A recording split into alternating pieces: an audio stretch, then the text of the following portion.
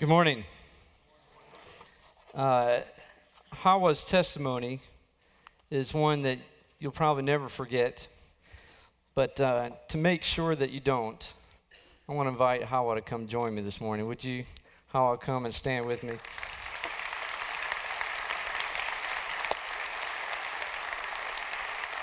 Thank you.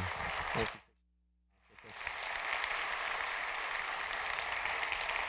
I'll just hold it.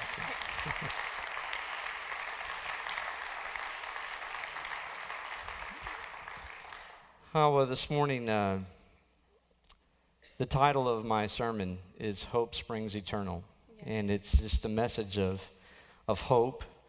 And you've been through so much. You know, a lot of us probably don't understand the context that Hawa came from, but in Sierra Leone, I've written down some notes, so I won't mess this up.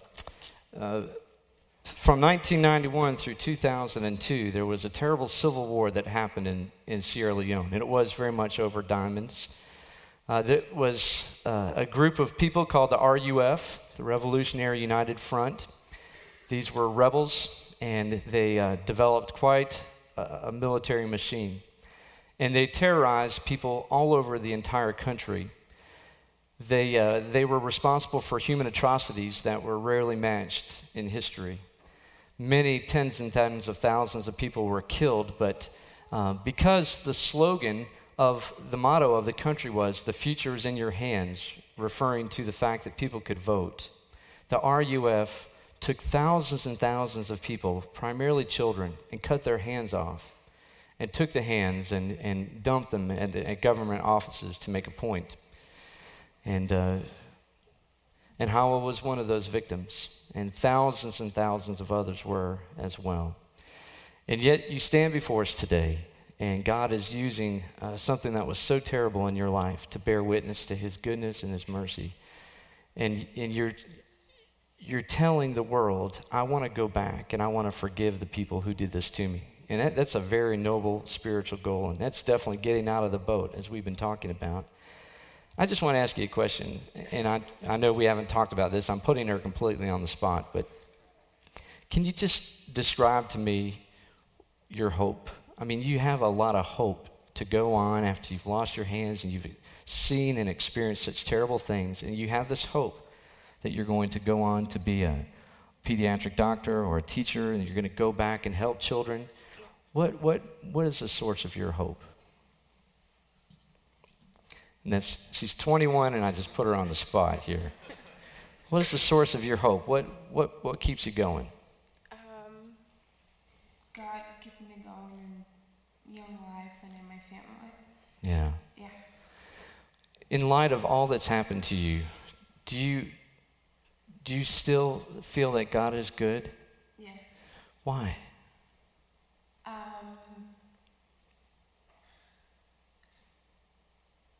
I come a long way, so like right now, looking back on my future, like I just can't believe what I learned and all I become too. So I think God is great. Yes. Yeah. Yes.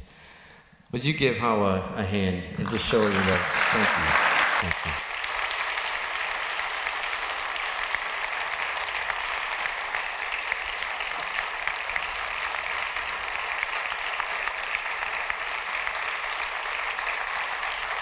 Thank you. You know, it's really easy for us to begin to think that God is not good, God doesn't care. If things don't go the way that we think they should in our lives here as Americans, you know, the financial crisis, or we end up losing our job, or we have problems. You know, when we're teenagers, we think because somebody broke up with us, it's the end of our lives. We're just ready to throw ourselves off a cliff, right? And then you see someone like Hawa, who's experienced such terrible loss and atrocities in her life. Her mother died, her birth mother died of a terrible snake bite, and her father recently passed away, but she's been adopted by a loving family here in the States. She moved here when she was 14. She's 21 now, a beautiful young lady with a great future. And so it leads us to this concept of hope. What is hope? And if we don't understand what hope is, then we're really going to miss out on this whole concept of getting out of the boat, because getting out of the boat requires a tremendous amount of hope. I want to read you a psalm this morning. This feels a little bit hot to me. I don't know if you can bring it down just a little bit. Psalm 33, and I want you to read along with me if you have your Bible. Psalm 33. It's one of my favorite psalms. I'm going to begin with verse 4, and I want you to listen for this concept of hope. The word of the Lord is right and true. He is faithful in all he does. The Lord loves righteousness and justice. The earth is full of his unfailing love. By the word of the Lord were the heavens made, their starry host by the breath of his mouth. He gathers the waters of the sea into jars. He puts the deep into storehouses. Let all the earth fear the Lord. Let all the people of the world revere him. For he spoke, and it came to be. He commanded, and it stood firm. The Lord foils the plans of the nations. He thwarts the purposes of the peoples. But the plans of the Lord stand firm forever, the purposes of his heart through all generations. Blessed is the nation whose God is the Lord, the people he chose for his inheritance. From heaven the Lord looks down and sees all mankind. From his dwelling place he watches all who live on earth. He who forms the hearts of all, who considers everything they do. No king is saved by the size of his army. No warrior escapes by his great strength. A horse is a vain hope for deliverance. Despite all its great strength, it cannot save. But the eyes of the Lord are on those who fear him, on those whose hope is in his unfailing love, to deliver them from death and keep them alive in famine. We wait in hope for the Lord. He is our help and our shield. In him our hearts rejoice, for we trust in his holy name. May your unfailing love rest upon us, O Lord, even as we put our hope in you. Will you pray with me? Lord, I ask this morning as we go into your word, after hearing such a compelling testimony from Hawa, that you'll help us to understand that you deserve to be and are rightfully the source of our hope. And we put our faith and trust and our hope in you. It's in the name of Christ I pray. Amen. This word hope is a little difficult because it can have a couple different meanings. And so I want you to do something, both here at our World campus and at our Quivira campus. I want you to take just a minute, turn to your neighbor, and tell them what hope means. Not what your hope is, just define the word. What does hope mean to you? Okay? Take a minute and just do that. Talk to each other. What does hope mean? What does that word mean?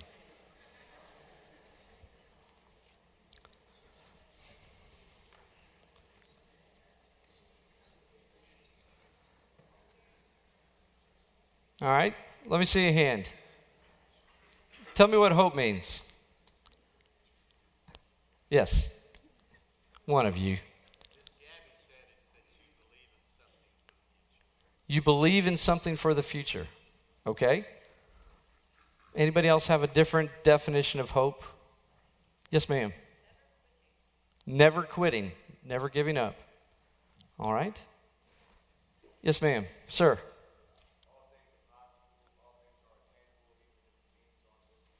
Okay, all things are possible, even if the means are not visible. Okay, good. All right? Let's see what old Webster has to say in terms of defining hope. There are basically two definitions. The first one says, the feeling that what is wanted can be had or that events will turn out well. That's number one. Number two, a person or thing in which expectations are centered. The first definition is this sense that hope is a feeling. I feel hopeful. I feel optimistic that things are going to work out all right. I feel good about my chances that I'm going to get what I want. So hopeful then is a word that fits into the same category as sad and happy and angry. The word hopeful is an emotion. It's a positive, optimistic feeling. That feeling of hopelessness leads us to say things like, well, we just have to hope things are going to work out okay. Or we can't lose hope. We can't give up hope. And what we're actually saying is that we have to hold on to this feeling of hopefulness in order to get through whatever challenges lie before us. We have to be determined to remain positive and optimistic. And certainly people who are not hopeful are miserable creatures who tend to be cynical and chronically negative. It's not fun to be around people who are not hopeful. And we think of people who are suicidal as those people who have no hope or find it impossible to be hopeful about their future. So it's easy to think then of hope as something that you have or something that you don't have. Almost as though it's a personal attribute. Either you have it or you don't, right? Now, the other definition of hope says nothing about a feeling. It defines hope as a person or a thing in which all of your expectations are centered. So let's go back to the boat. We're on our last Sunday of this Get Out of the Boat series. And I'm not going to have you turn to Matthew 14 because I know you know the story by heart by now, right? But remember the story. The disciples are in the boat. They're in a storm. The wind is against them. They see Jesus. They're afraid. Jesus says, "Don't be afraid. It's just me." Peter says, "Well, Lord, if it's you, call me to come out of the boat." Jesus says, "Come." And Peter gets out of the boat. The water is firm beneath his feet. He walks for a ways, and then he sees the wind, and he's afraid, and he begins to sink. He says, "Lord, save me." Jesus saves him, says, "Peter, why'd you doubt?" And they get into the boat, and all the disciples are amazed and say, "Truly, Christ, you are the Son of God." Now, look at the story in terms of this concept of hope. Either one, it's a feeling, or two, it's a person. What kind of hope does it take to get out of the boat? Is it the hope that things are going to work out okay for you? Is it a feeling that I'm going to be positive and I'm going to just determined to be optimistic about my chances of getting out of this boat?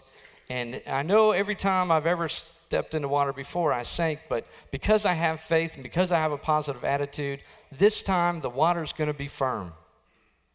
Is that the way that Peter's thinking? No. Peter's thinking it's Jesus who's on the water. And Jesus is calling me. And because it's Jesus, I'm going to do something that makes absolutely no sense at all, even though I'm scared out of my mind. I'm going to step out of this boat. And he does, and the water is firm because Jesus is the Alpha and the Omega. Jesus is the Son of God, and Jesus can make water firm. And then Peter discovers it is Jesus, but I'm still Peter, and I'm still afraid. I had this initial burst of courage, and I stepped out, but now I'm afraid. And as he's afraid, he discovers I'm sinking, I'm failing miserably. And he cries out, "Lord, save me." Now, is his hope that somehow he can swim? Is his hope that the boat is going to drift somehow close by so he can grab it? Or is his hope in a person who is capable and competent to save? You see, because Jesus Christ is pretty good at saving people who are going under. And so there is this difference between having a feeling of being hopeful and centering the expectations of our life in a person who is our hope.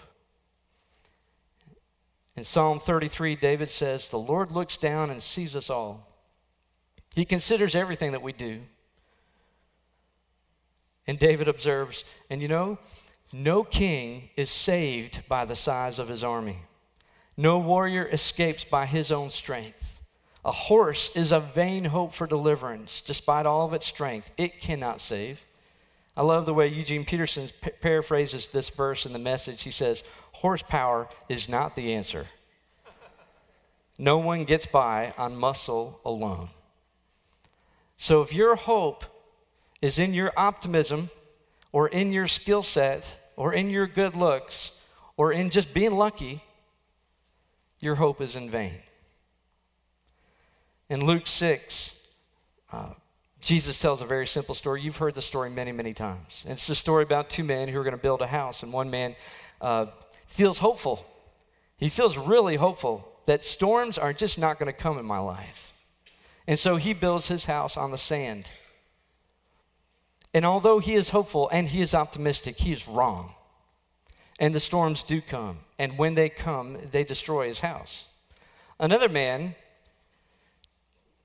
builds his house on the rock, and he has to dig down, and it takes much longer, and it's far more work, but he builds it upon a firm foundation because his hope is not that he's going to be lucky or that things are going to turn out okay.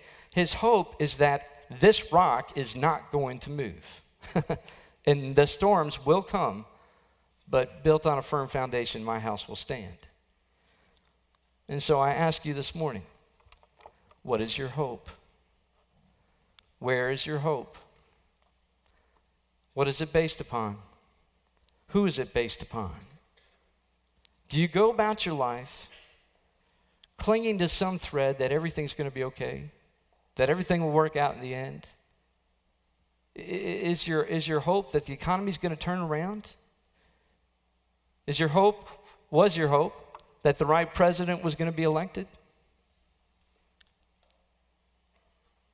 Getting out of this boat that we've been talking about for the past several weeks, including our new vision as a church, stepping out into the waves, overcoming this fear of the wind that comes up as a response to us getting out of the boat, managing our fear and dealing with the fact that we will fail. Every last part of everything we've talked about for the past 5 weeks rests on this one question: where is your hope? Because our hope cannot possibly be in the way that we feel or what we can accomplish or how things are going to be. Our hope, the center of the expectations, is based on who is doing the calling. Who is walking beside us? Who is doing the saving? Who is making the promises? Who is the atonement for human sin? Who is the master of the universe? Who is the great I am? You see. And if our hope isn't in that guy, then our hope is in vain. And I'll confess to you this morning, I struggle with not always feeling hopeful. I have periods of time when I can be just as depressed and sad and fearful and lost as anybody else in this room, I promise you. I have times when I don't feel hopeful. I get discouraged. And I feel fear, and I suffer that sense of exhaustion, and I just want to crawl into a cave someplace and not come out for a while. But let me tell you something. I never lose hope. I never lose hope. You can knock me down 100 times, and 100 times I'll get back up, and I'll tell you why. Because my hope is secure. Jesus Christ is the center of my hope. He's the center of my expectations. And I know that I will fail. And I disappoint myself all the time. And that's why I feel less hopeful. And that's why I want to crawl into a cave. And that's why I deal with fear and failure, because it's Jim. But this life and my purpose is not about me. Because He lives, I can face tomorrow. Regardless of what comes. Because He lives, the victory is won. Because He lives, I will not fear death, and I will not be dismayed, regardless of how much I suffer in this life. My hope is not a feeling that is conditional upon my circumstances. My hope is that God's nature is unchanging. My hope is that God's nature is good. My hope is that God knows what He's doing. And my hope is that God will never, ever, ever stop loving me. Listen again to the 33rd Psalm. The word of the Lord is right and true, He is faithful in all he does. The earth is full of his unfailing love. The eyes of the Lord are on those whose hope is in his unfailing love. We wait and hope for the Lord. He is our help and our shield. In him our hearts rejoice, for we trust in his holy name. May your unfailing love rest upon us, O Lord, even as we put our hope in you. Now, I paid a lot of money to get a theological education, 4 years in college, 3 years in seminary. Let me just sum it up. Biblical Studies 101, here it is. You want to see and understand the scriptures and know what God's trying to say? Always look for repetition. Look for the repetition. Look for the repetition. Where did you see it? My hope and unfailing love. And this is it. This is the critical catalyst to everything we've been talking about, is that our hope must be securely placed in the unfailing love of God. Maybe you feel that you have failed miserably in your life. God's love is unfailing to you. Maybe you feel that you've missed your opportunity to make an eternal impact in this life, in the way that you fulfill in your call. God's love is unfailing to you. Maybe you feel that you have failed at being a parent. God's love is unfailing to you. Maybe you are experiencing health problems or marital problems or financial problems. God's love is unfailing to you. Maybe you've experienced terrible atrocities and somebody has cut off your hands. God's love is unfailing to you.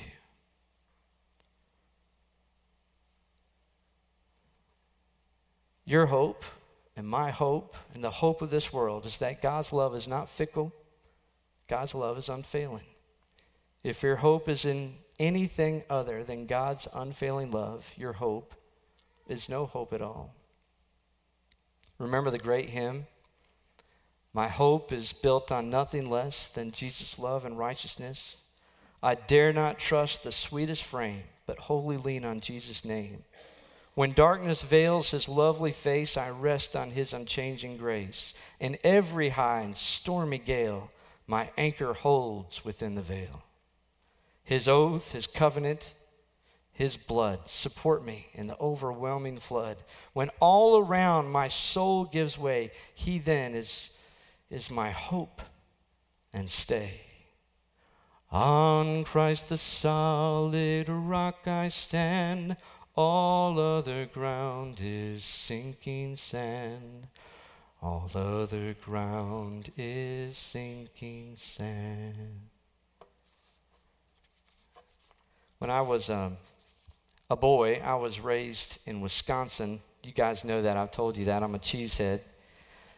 But what I haven't told you is why we moved from Wisconsin to North Carolina when I was 14 years old. Because all my family was from there. Like you, I thought forever I would be in Wisconsin, in the town where I grew up and where all my family was. In the early 70s, I was born in 1970. Get over that. But in the early 70s, my parents started a real estate company. It was called Home Key Realty. We lived in a small little town, about 7,000 people, so it wasn't a real estate mecca, to be sure, but they were doing pretty good.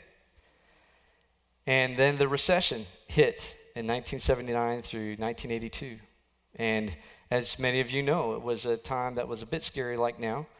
And interest rates shot up to 21.5%. Inflation was at 13.5%. And the housing market literally shut down. In the course of 3 years, my parents lost their business, and eventually the bank took our house. We had 4 teenagers. And so we sold everything we could. We loaded up everything else in a truck. Mom, Dad, 4 teenagers, and a dog headed south to start over again. My dad was 38 years old, the same age that I am right now. And I remember the prayers at the dinner table when we had macaroni and cheese for like the 5th night in a row. And the prayers were not that the economy would turn around. The prayers were not that somehow, we would get a decent price for our house, which of course we didn't. The bank just took it. Our prayers was that God's love was unfailing and that he would provide and that he had a plan. And we were just going to trust him. And we moved and all the kids got jobs and I learned the meaning of hard work and financial responsibility. We started attending a church, and there in that youth ministry, I discovered and was confirmed my sense of call to ministry. I went to a college then in North Carolina. It was there that my mind was shaped, and I met my wife. And it was because of all the links of events that happened one after another that now has led me to stand before you here today. So like Hawa, that which seemed so terrible and so difficult is nothing more than another reflection of God's unfailing love. So that's what hope is about. It's not about your circumstances. It's not about the way that you feel. It's about, is God who he says he is, and is he that good, and is his love unfailing for me in this life? On this side of life or on the next? Our hope must be in God's unfailing love. But there's a little bit I want to tell you quickly before we close about hope. It needs to be cultivated in our lives. Our hope in Christ needs to become the prevailing thought in our heads that drives us on and helps us to see all that happens in this life with this grace-filled, hope-filled perspective. The problem is, with most of us in America particularly, is that we fill our minds with clutter. We read junk. We listen to junk. We watch on TV and at the movies, and we look at junk on the internet. And it's impossible then to be anchored in hope when our minds are filled with this clutter and junk, because we forget. And if we have enough of that stuff in our minds and we're saturated with all this junk, then we lose sight of our hope. And so you need to know that this hope needs to be cultivated in your life. It's steadfast and it's true, but if you're going to see it and be able to participate in it, you're going to have to think about what it is that you allow into your head. Ortberg says it this way: we can survive the loss of an extraordinary number of things, but no one can outlive our hope. When it is gone, we are done. Therefore, the capacity to stay focused on the presence and power of God in our lives becomes supremely important. So I just want to give you a few things to think about in closing as we think about our hope and cultivating that hope within our thought life. Number one, I want you to remember that what we think largely determines who we are. What we spend the most time thinking about will have a profound influence on everything that we do. And of course, what we do has a tremendous influence upon what we're thinking about. If you want to live your life as one who is on a mission to serve God and make eternal impact, you must begin to think thoughts that produce those kind of characteristics. And here are some really practical suggestions for you. Pay attention to what you feed your mind. If what you're listening to or watching causes you to sin, or it causes your mind to turn away from God, turn it off. Drastically reduce the amount of time that you watch TV. Read a bit from the Bible every day, particularly in the morning. Listen to music that has an uplifting, God-honoring lyrics, because those messages get played over and over and over again in your mind. Get involved in a life group devoted to studying the Bible and some of the books like Ortberg's text that we've been looking at over the last couple weeks. Write down the verses that inspire you. Post them up someplace so that they serve as reminders of God's promises and purposes. And then journal. Journal about what you're learning, about how God is demonstrating his unfailing love in your life, even during the hard times, especially during the hard times.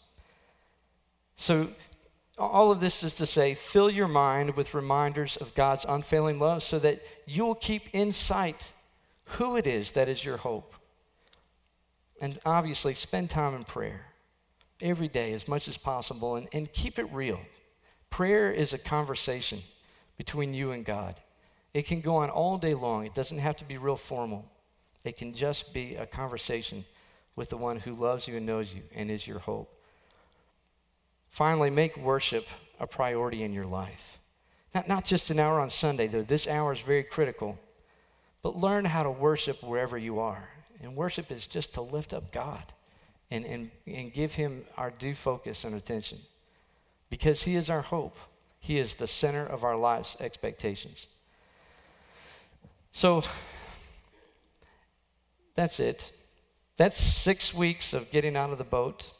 I hope that as we come to the end of this series, that you have sensed God's call for you to come out onto the waves where he is. I know I have. And as a church, we've looked at our vision together, and it's daunting at best. And we are going to begin to listen to all of your thoughts as they percolate up. We're going to put teams together and move towards that vision. But more than anything, I just hope that each and every one of you will sense God's unfailing love in your life. And you'll hear that call, and you'll take that leap of faith to step out of the boat. Because this is what you were created for, to live on the water. We all want to live on the water, right? So take that step of faith. And I hope that you'll share your stories with me and with your site pastors. And together, we'll see where God leads us. Let's pray together. Lord, it's been a good 6 weeks. Many of us have felt pretty stretched by what we've been reading and hearing and considering. I pray this day that when all is said and done, and as we get the opportunities to step out of the boat and we experience the wind and we sink and we experience your hand pulling us up and saving us again, that it just will restore our hope in you, that our hope will be secure and deeply embedded in the one who is capable of saving, who is capable of stopping the river, of making the waves still and the water firm. We love you. We thank you for your unfailing love for us. In the name of Jesus Christ, I pray. Amen.